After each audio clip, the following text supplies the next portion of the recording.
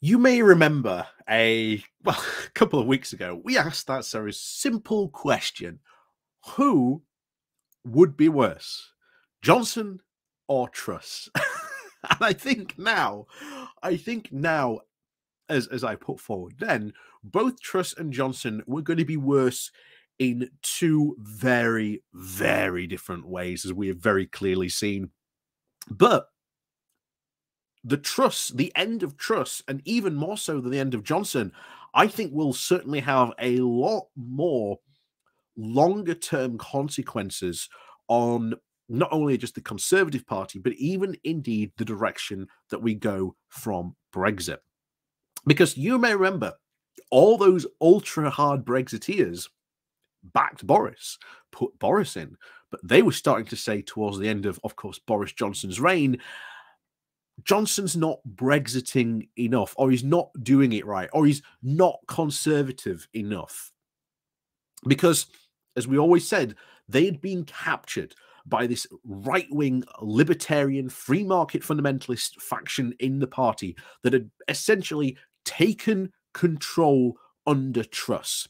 They were in charge. They were the ones who were responsible, who even Lord Frost, very much backing Truss prior to this, saying that Truss's ideas and policies would be great. They'd be wonderful.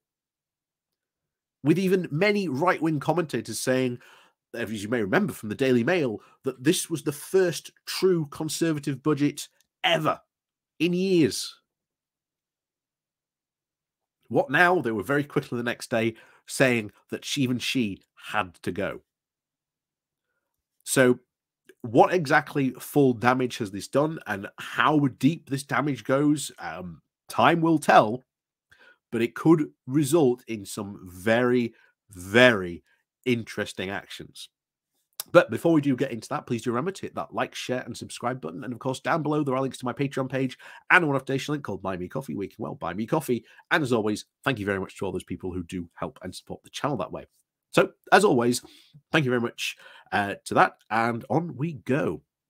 So, we're not going to go through all this piece. We're just going to go through a couple of this piece, because Martin Kettle did a piece about how, in The Guardian, about how the trauma of the Truss era will affect British politics for years to come. And I think he's right.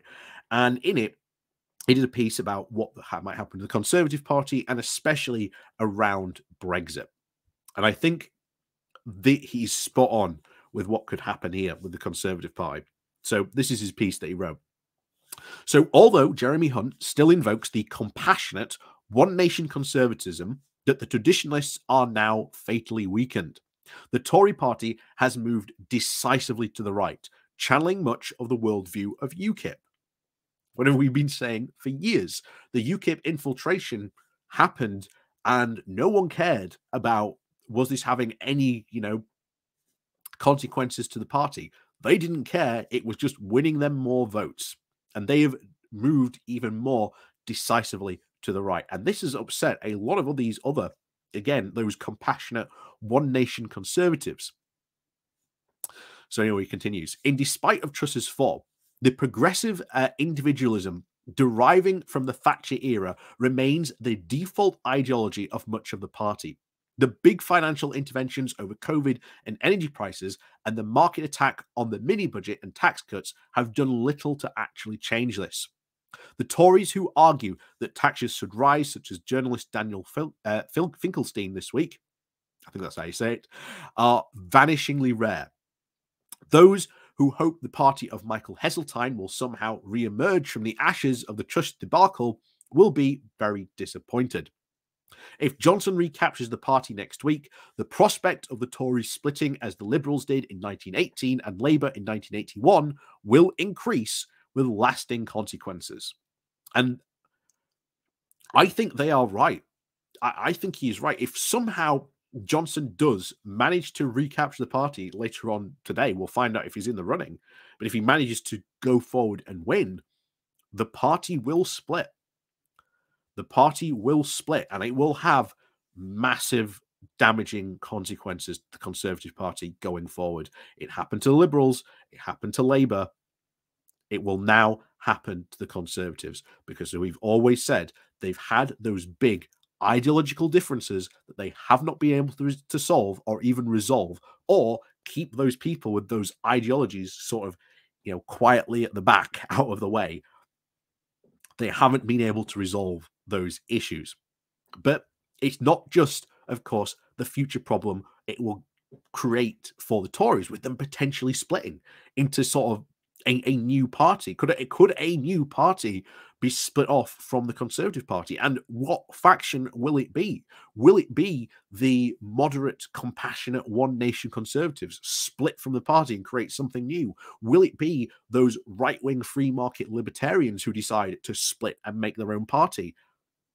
Even if let's say Sunak wins and Johnson doesn't, could that happen still? I think a split is very, very likely on the cards, because there are far, far too big ideological differences in the party to be solved just that simply. But also talks about Brexit. So this is what he had to say about Brexit.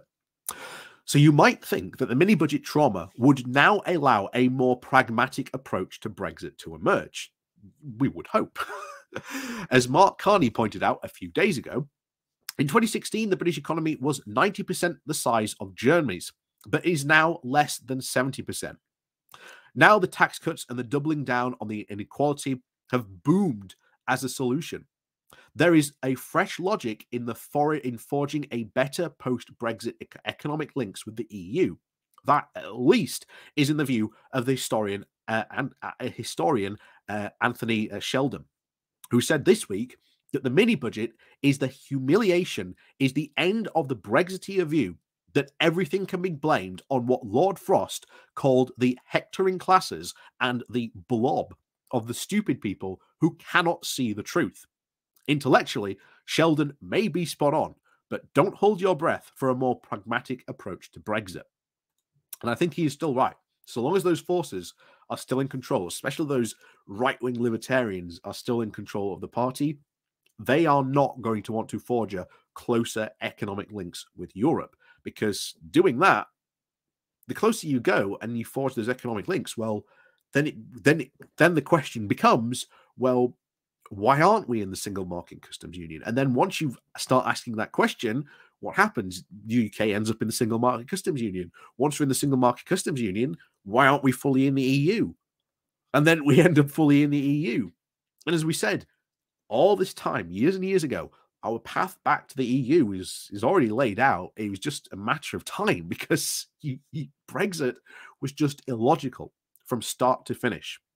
And now these Brexit ultras, who for years have said, you're not Brexiting right, or you're not doing Brexit properly, or you're not taking advantage of those big Brexit wins, these Brexit opportunities, well, that was Truss's government.